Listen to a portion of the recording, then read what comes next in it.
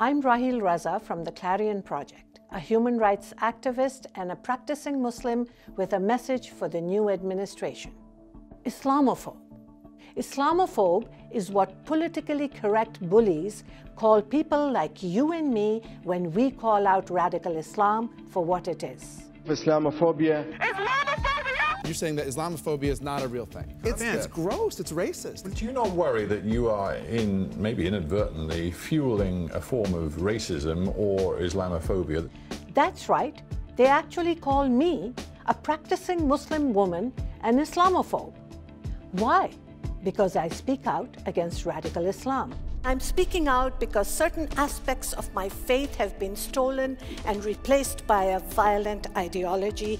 They attack me because I called for a moratorium on unvetted Muslim immigration a year before Mr. Trump. You seriously want to put a moratorium on all immigration from Muslim countries? Until they can sort out the problems. When it comes to radical Islam, I'm not politically correct.